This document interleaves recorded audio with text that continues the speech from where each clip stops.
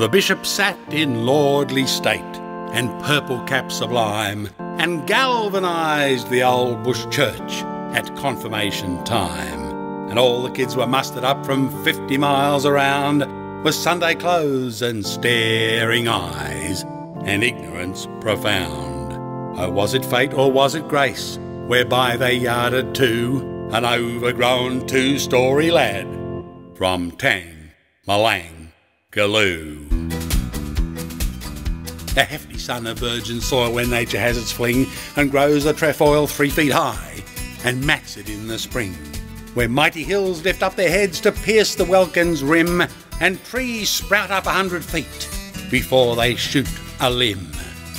There everything is big and grand, and men are giants too, but Christian knowledge wilts, alas, in Tangmalangaloo. The bishop summed the youngsters up as bishops only can. He cast a searching eye around and fixed upon his man. But dumb and glum and undismayed through every bout he sat, he seemed to think that he was there, but wasn't sure of that. The bishop gave a scornful look, as bishops sometimes do, and glared right through the pagan in from Tangmalangaloo. "Come tell me, boy," the bishop said in crushing tones severe, "come tell me, why is Christmas Day the greatest of the year?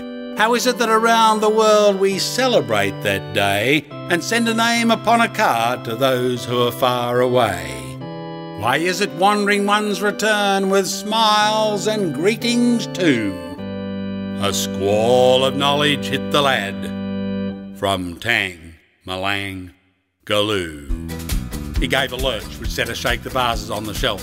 He knocked the benches all askew, upending of himself, and oh, how pleased his lordship was, and how he smiled to say, "That's good, my boy, now tell me, do, just what is Christmas Day?" The ready answer bared a fact no bishop ever knew. It's the day before the races out at Tangmalangaloo.